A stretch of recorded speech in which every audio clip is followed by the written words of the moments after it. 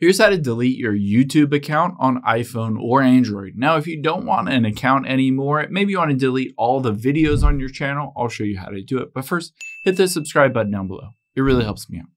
Thanks, guys. Now, let's open up the YouTube app here again, iPhone, Android, or even an iPad. Now, from here, we're going to tap on the U button at the very bottom right.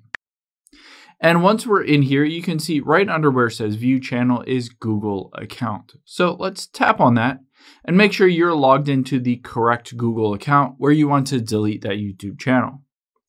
Now let's swipe over here, and at the very top, let's tap on Data and Privacy.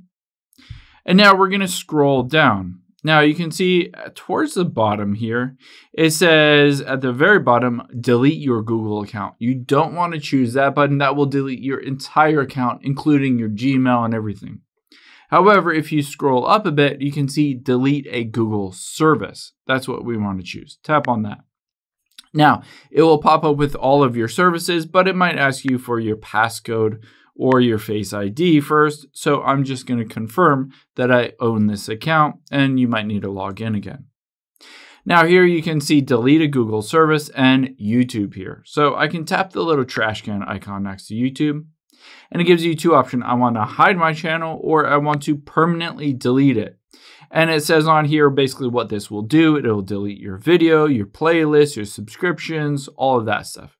Just tap on both of these so that you understand it, and hit the delete my content at the bottom right. Keep in mind, make sure you do want to do this because everything will be permanently deleted and you won't be able to get back any of that information. Hope this helps. If it did, hit the like button down below and leave a comment if you still have any questions.